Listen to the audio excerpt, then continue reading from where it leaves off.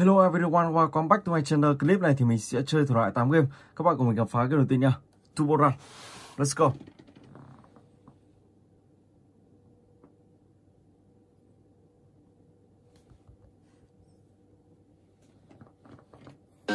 Ok.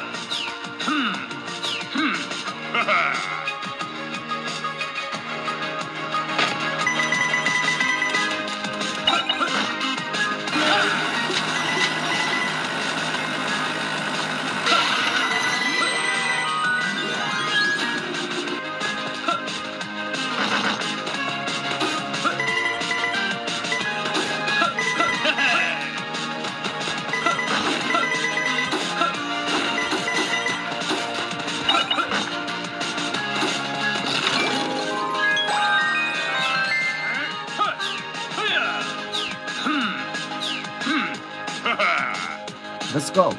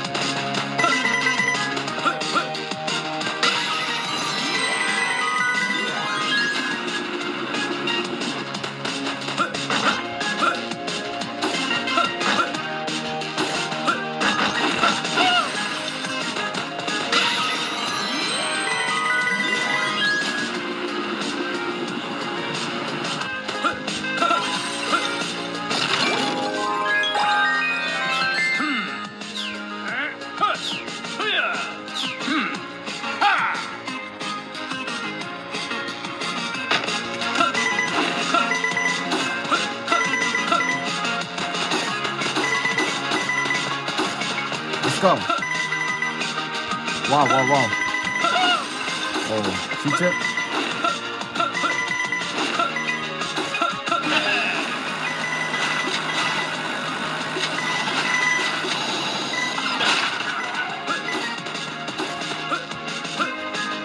Oh my gosh.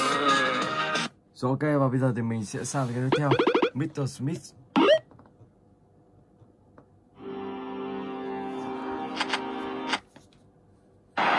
Let's go. Video này thì các bạn sẽ hóa thân thành một chàng trai, sau đó thì sẽ vào giải cứu một cô gái bị ông ta hóa thành một con lợn.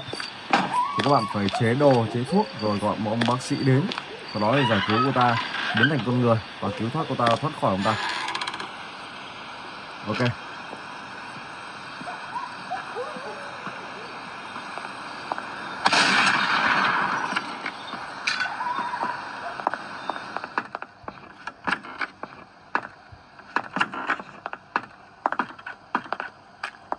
Không có gì ở trong này.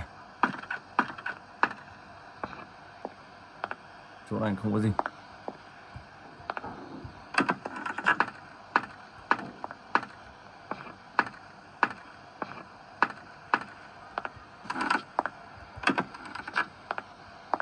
Let's go.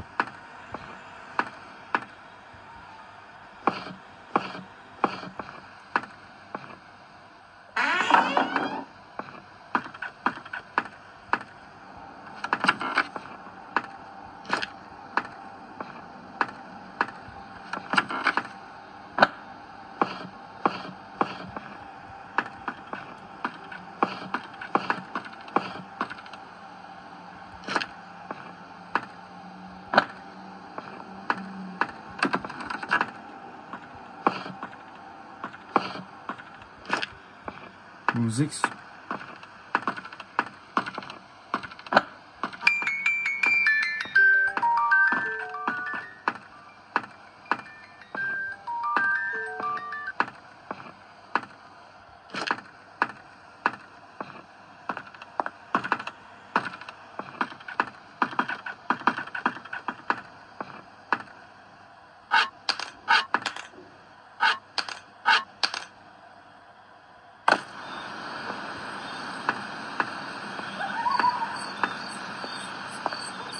Có một chiếc găng tay trong này rồi.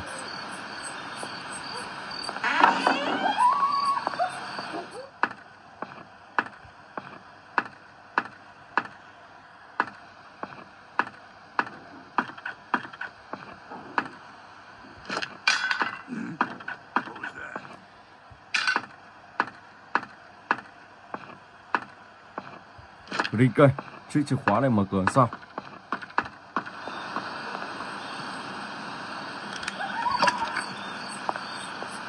Ồ, ông ta vẫn chưa cất cái này vào trong. Mình sẽ nằm vào đây để ông ta mở cánh cửa ra rồi.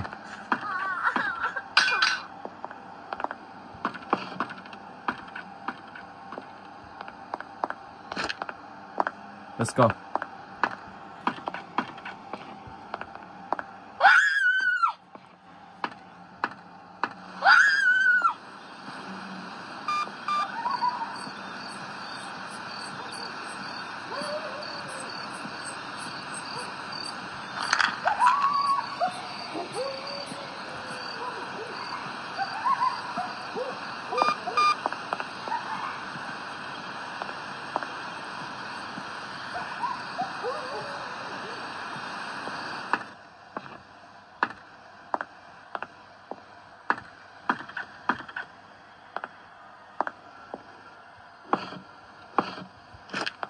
Một tấm gỗ, một chiếc chìa khóa, ok.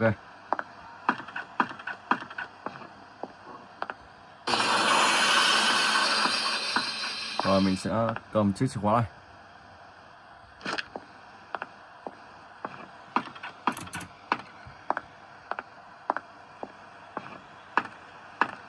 Let's go.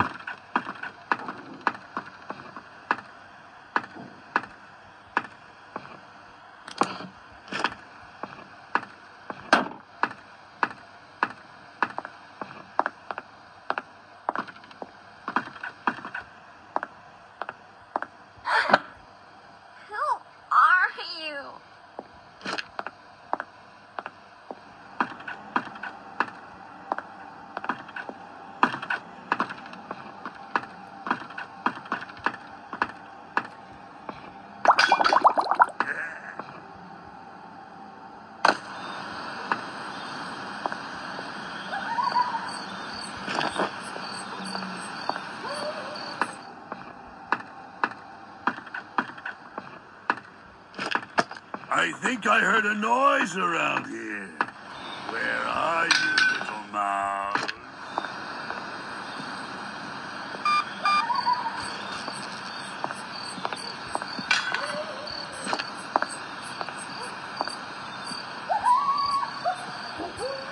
Let's go.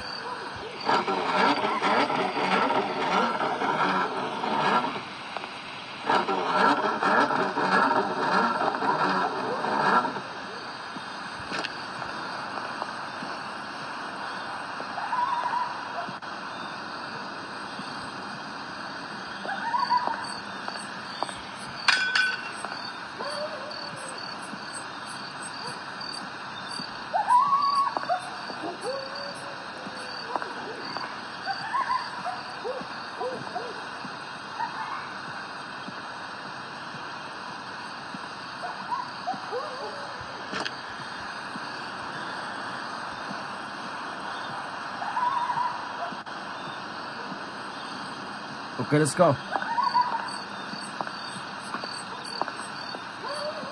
Let's go. Rồi mình sẽ đặt cái này đây.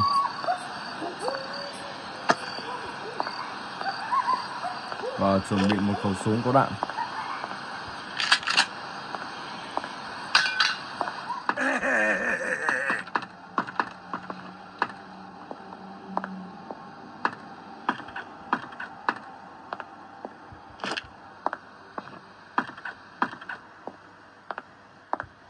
Don't make a noise, or my father will show up.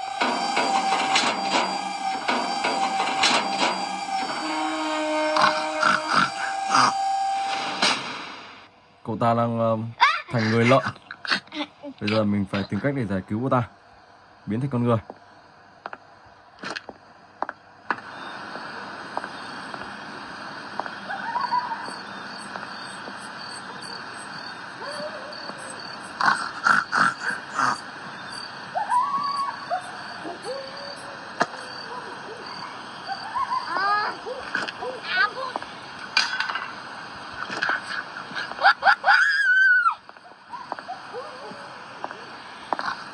Đã.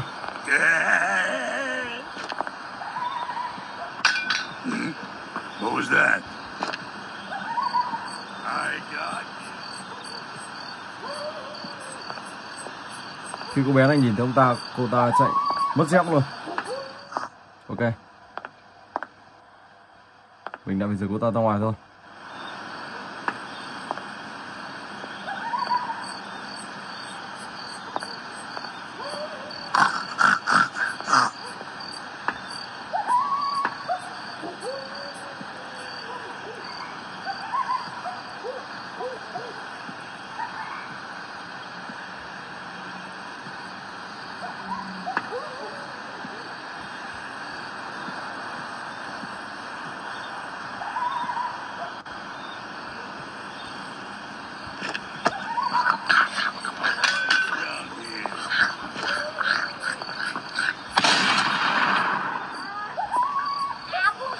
I'm close here. Ok, let's go.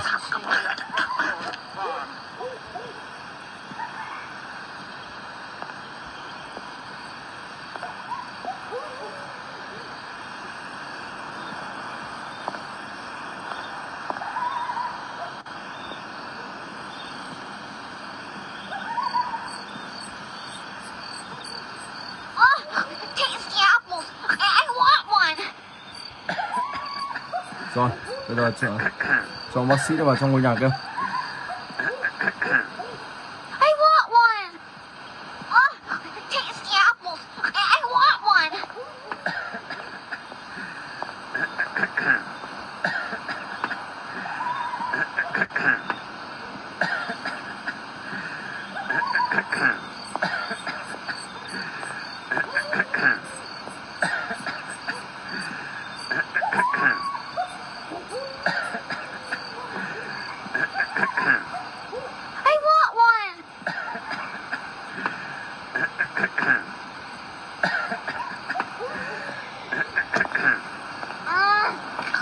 Apples.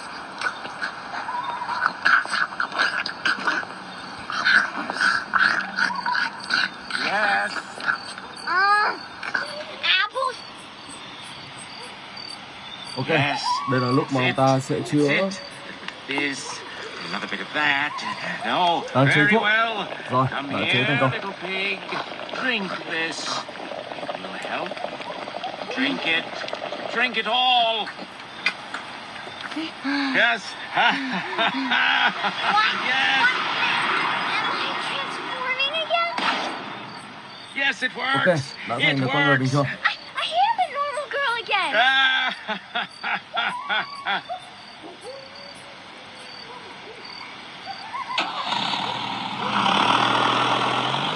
Rồi, và bây giờ thì mình sẽ sang cái thứ ba. Let's go.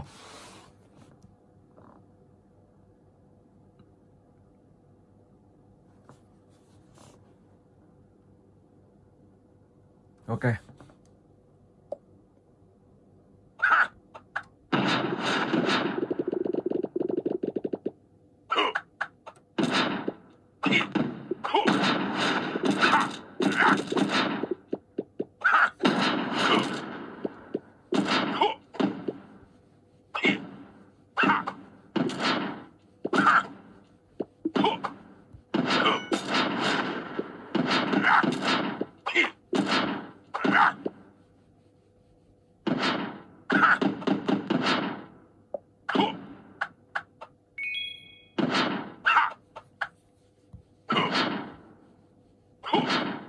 Ok, mình sẽ chọn một nhân vật khác.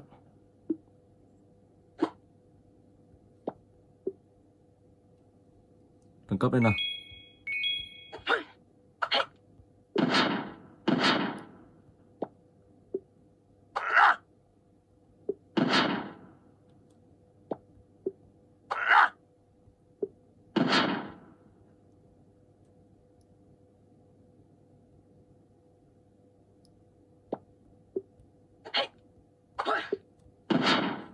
Toàn là trường này à? Wow.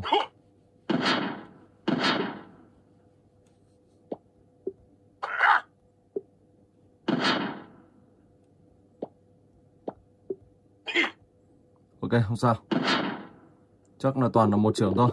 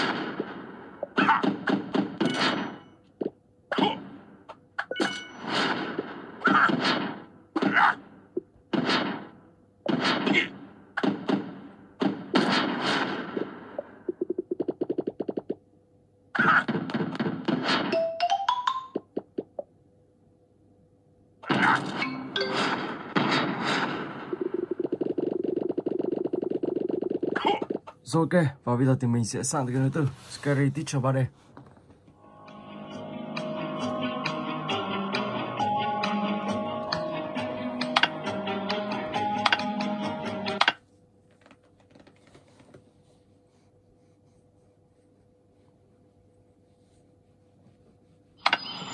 Who dares to outbid me? Let's go. I can't wait to use this on those little brats.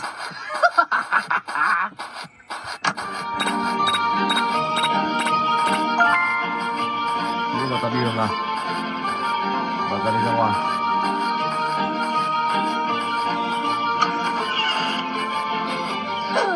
My coffee must be cold by now.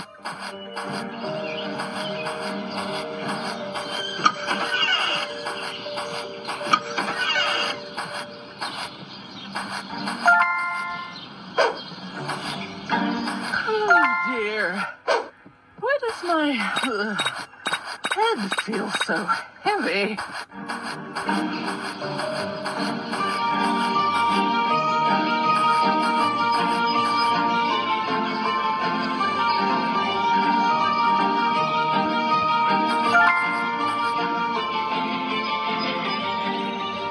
Speeder. Dones.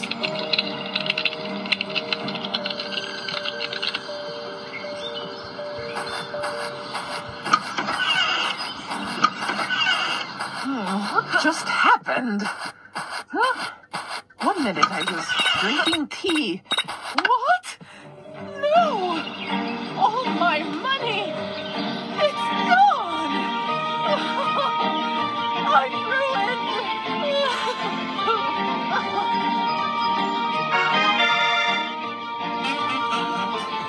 Ok, và mình sẽ sang tới cái tiếp theo, Scary Dropper. Let's go.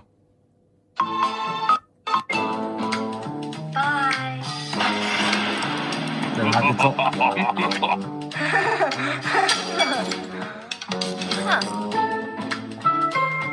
Còn cái chỗ này nó ném vào trong nhà.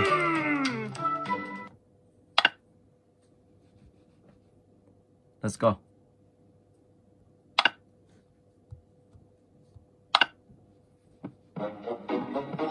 So many things to do in this house. Where should we start? You butthead! We got a private home theater all to ourselves. Go find us a funny movie. Great idea, boss.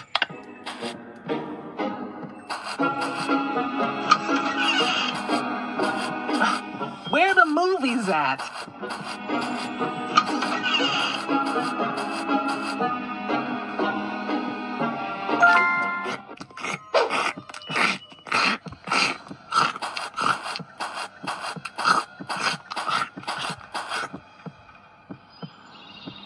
Get ready, boss. I think it's about to get real funny.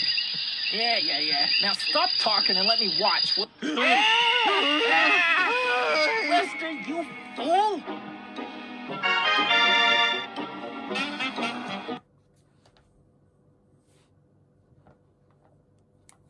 Ok, còn lại thì mình sẽ chôn ở trên chiếc xe ô tô. Won't I look exactly like a rock star in this sweet ride? Even better looking, boss. Quit yapping and fix this car up, will ya? On it, boss.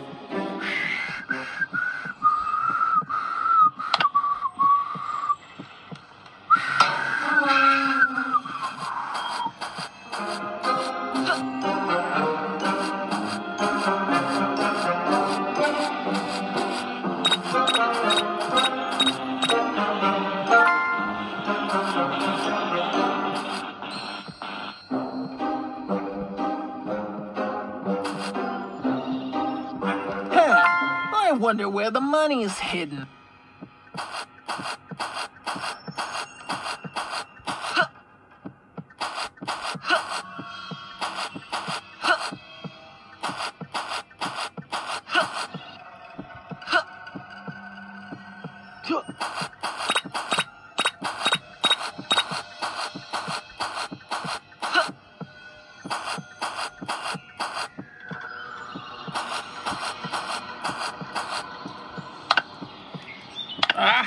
Lester, you idiot! How do you expect it to work when you didn't even turn the power on? Oh, my bad, boss. Oh my gosh. Anh này khóc nhưng mà như cực cười. Rất là hài luôn. Rồi ok, và bây giờ thì mình sẽ sang cái tiếp theo. Smiling Cross.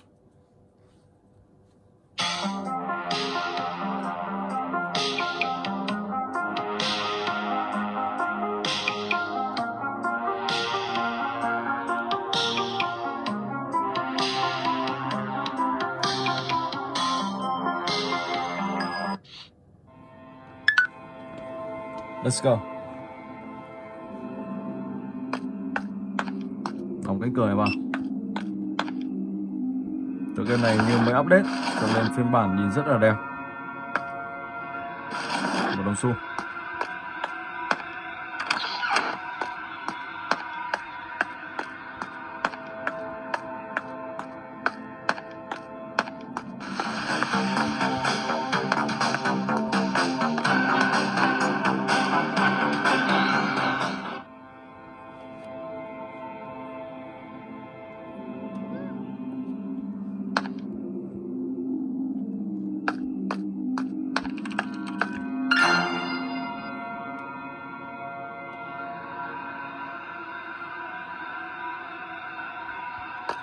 Mình không ngồi được uống nước rồi.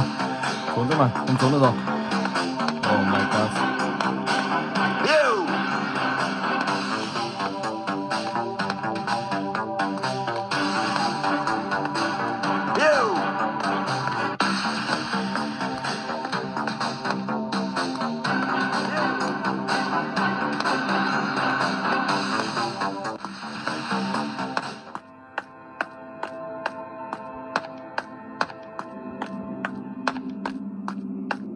Cho nên là phải đi tìm một đồng xu nữa để cho ông ta vào đây uống cà phê. Không biết ông ta có vào uống cà phê không?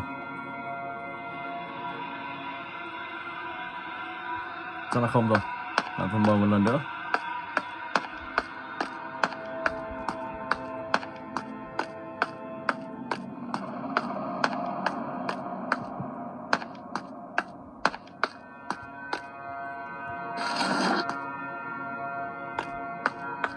Wow, chỉ nếu có một đồng xu. Nếu một đồng xu thì sẽ không thể nào giải quyết được.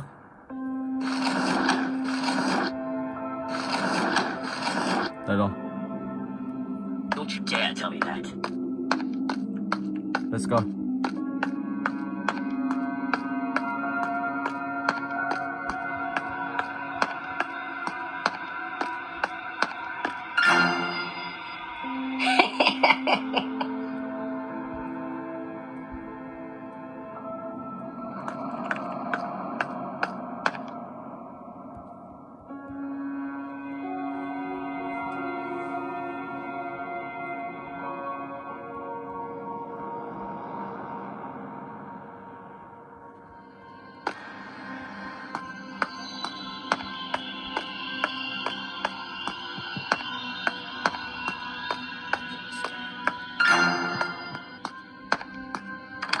Stop it right now.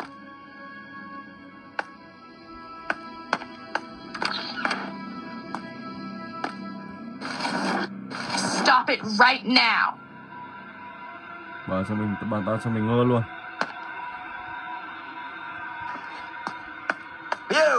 Oh my god, bị bắt rồi. Rồi ok, và bây giờ thì mình sẽ sang tới cái tiếp theo. Fala Express 4. Let's go. Đêm đầu tiên. Ở tựa game này thì các bạn sẽ có 3 cánh cửa, 3 cửa phòng và có một phòng ngủ. Ok. Ở đây thì các bạn sẽ coi con gấu làm sao để tránh nó sẽ lao vào và nó cắn chết các bạn. Nó lao vào trong nhà và nó cắn chết các bạn. Ok. Và các bạn phải đi coi từng cửa một. Thứ nhất đó là đóng cửa, sau đó thì bật đèn flash. Sau đó lại đến cửa này. Thế là các bạn phải đi liên tục. Đóng cửa rồi bật đèn flash.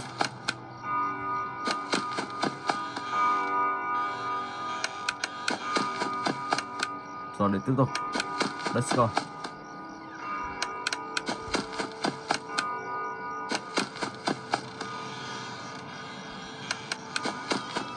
Tầm từ 2-3 giờ trở lên thì bắt đầu với đông con quái vật nó sẽ vào. Còn tầm từ 12 giờ cho đến 2 giờ thì rất là ít. Nhưng nếu các bạn mà không làm gì thì các bạn chỉ cần 2 giờ thôi, các bạn bật lên là các bạn sẽ gặp được rất là nhiều những con gấu ở trong phòng các bạn. Và đầu tiên thì nó sẽ chui trong này. Khi nó đã đủ trong này rồi thì các bạn sẽ mở cửa và các bạn sẽ bị nó cắn chết. Cách chơi cái này rất đơn giản thôi.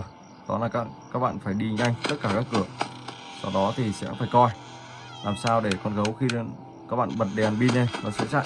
Thì lúc đó các bạn sẽ sống sót được lâu hơn. Rồi ok, và bây giờ thì mình sẽ sang tới cái tiếp theo.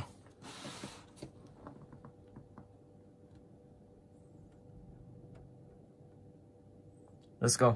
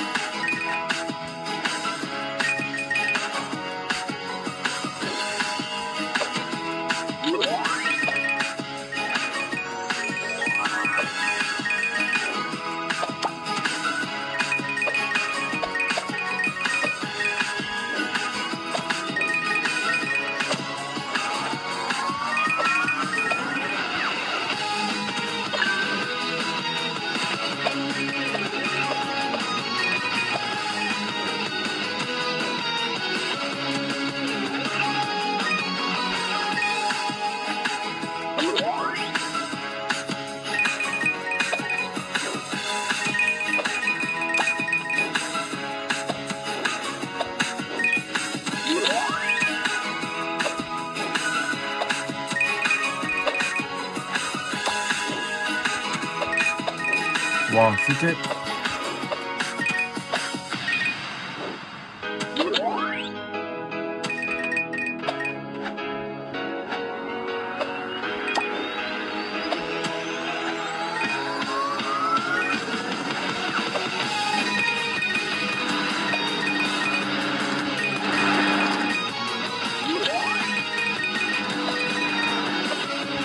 Oh my god, đi rồi. Ok, mình xin phép dừng clip tại đây. Hẹn gặp lại các bạn trong clip tiếp theo.